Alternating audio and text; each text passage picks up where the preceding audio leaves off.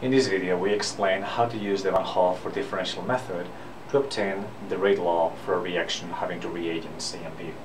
Okay, so this is the reaction, and what we're trying to obtain here is the rate law, which in other words means obtaining the reaction orders X and Y and the rate constant K. Now in a prior video we actually have solved this problem by using something that is called the isolation method. But a pitfall of what we did at that point is that to obtain the reaction order with respect to the reagents A and B, we just did two experiments, a reference and just one more experiment to determine how the concentration affects rate. Now if there's any error in that experiment, in those two experiments, then our orders and rate constant will actually be highly affected by those errors. So using the Van Hoff differential method, we can actually devise a way so that the errors can actually be tolerated, because instead of doing only two experiments, we're actually going to be doing a set of experiments for each reagent. Okay, so for example, suppose that we actually have here a grid of experiments in which we're going to be determining the initial rate. Okay, so all of these would be with initial concentrations and initial rate, because that gives you more accurate results. Okay, and suppose that we do this experiment with 1 millimolar of A, then maybe 3 millimolar, then maybe 5 millimolar, and then 10 millimolar or so. And then we also have to choose a concentration of B. Right, so the idea here would be to actually measure these rates, and this can be anything that we wish.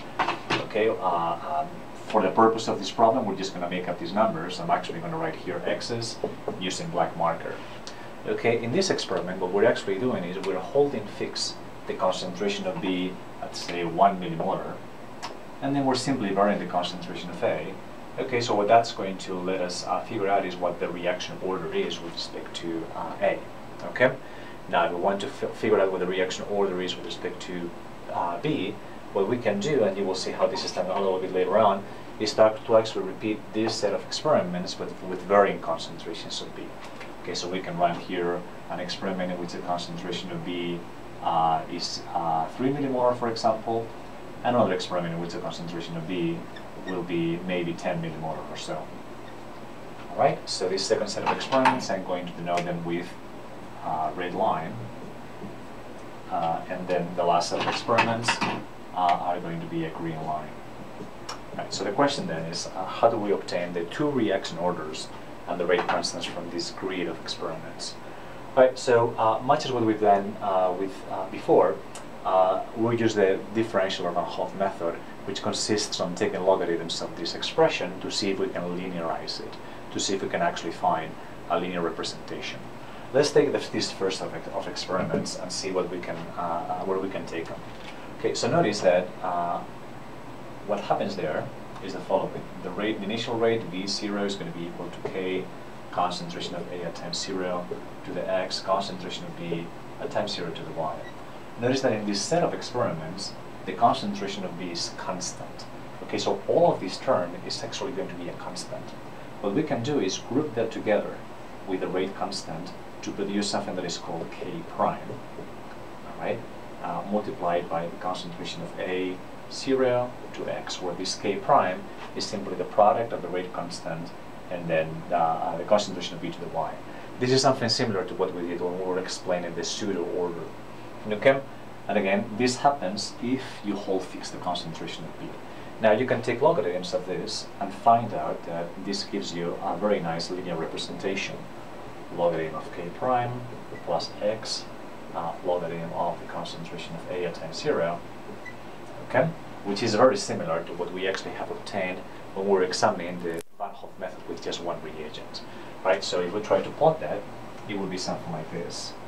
You plot the logarithm of the concentration of A at time 0 in the x-axis, and then the logarithm of the initial rate in the y-axis, and then you will have to draw those numbers, okay, and they might be aligned like this. Okay, and if that's the case, then you can draw a linear, you can fit it with a linear representation. Okay, and notice that the slope of that line is going to be equal to the reaction order that you're looking for. Okay, the slope is equal to x, and then the intercept with the x-axis, this is going to be equal to the logarithm of k prime. Okay, well remember that k prime, we can put it right here, k prime in this case is equal to k times the concentration of B at time 0 to the y. Okay? Right, so using this for experiments, we've already been able to determine what the reaction order is with respect to A. Okay, however, we have still two unknown variables. We still don't know what this reaction order with respect to Y is, and we don't know what the rate constant is. Notice that both the reaction order with respect to B and the rate constant are folded into this K prime, like this. And so far in this fit we actually obtain only one value of K prime. We only have one value of K prime, which means that we actually have two unknowns, and that's an equation that you cannot solve. Right? So to be able to figure out this K and this Y, we at least need another set of measurements. Okay, and for that we can actually take here the second set of experiments in which we vary the concentration of B naught. Okay, so the idea is then to do exactly the same thing. We're going to repeat all of this process, okay, but now my K prime will be different, okay, because I'm changing the concentration of B naught. This is no longer 1 millimolar, which is what I had before, but now I'm moving to 3 millimolar. Okay, the slope of the line is going to be exactly the same. This is still the reaction order with respect to A. Okay, which means that you're going to obtain a line parallel to this one, okay, where the slope is still x, that doesn't change, okay, and the intercept with this axis is now log k prime. And these log k primes are different again because k prime is different.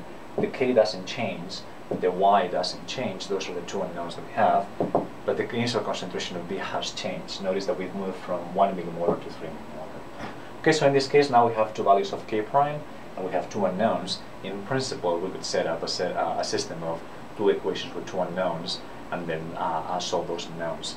But if we actually do a third set of experiments, instead of solving those two unknowns with the two equations, we can actually do a linear fit, which is going to be very helpful with the error as well. Okay, so that third set of experiments is going to be this one, in which we again will repeat all of this. Okay, the concentration of B is fixed now at 10 millimolar, so that is a constant. We can fold it with K into this K prime, and then still obtain that representation. And again, notice that this is not going to change. That's the slope with respect to A, and the K prime will change because we're changing the initial concentration of B. Right, so representing that, we're going to get a graph that looks like this. Okay, it's a parallel line to the one that I had. The ones that I had, because again the slope doesn't change, it is still the reaction order with respect to A.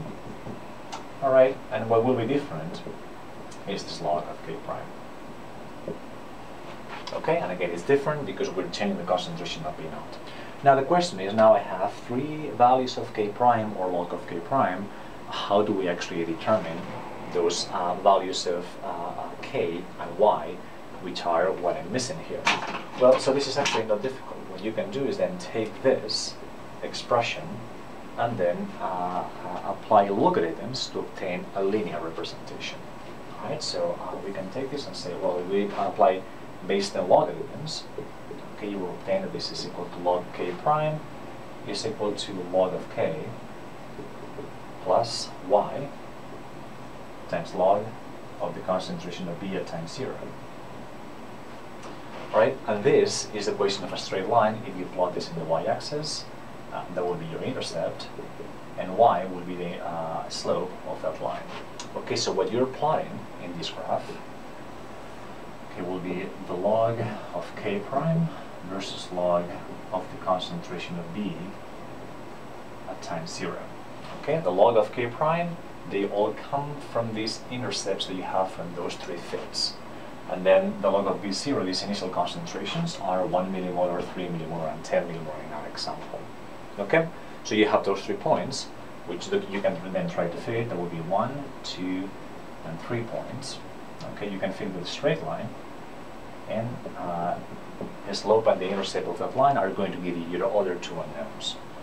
Okay, the slope in this case is going to be y, which is the order of the reaction with respect to B, and the intercept with this axis is going to be your log of the rate constant, okay, from which you can obtain the rate constant. All right, so that is how the Van Hoff or differential method works for a reaction with two reagents. Now we can determine both the reaction orders with respect to with the two reagents and the rate constant doing a series of linear fits. Okay, but this is a very clever way because it actually tolerates error. For example, if you have that there's an experimental error in that point, and you measure it to be like this, okay, notice that if you take only those two experiments, the order that you will get would actually be in error. However, if you make more experiments, eventually you have a sufficient number of experiments, that experimental error will be washed out, and you will obtain a much more legitimate reaction order, and the intercept will also be much more accurate as well. Okay, so this is the last method to determine the reaction rate that we're going to see. Is the more complex, but it's also the more accurate, and it's perhaps the most useful because it allows you to obtain to look at reactions with two reagents, which are very common.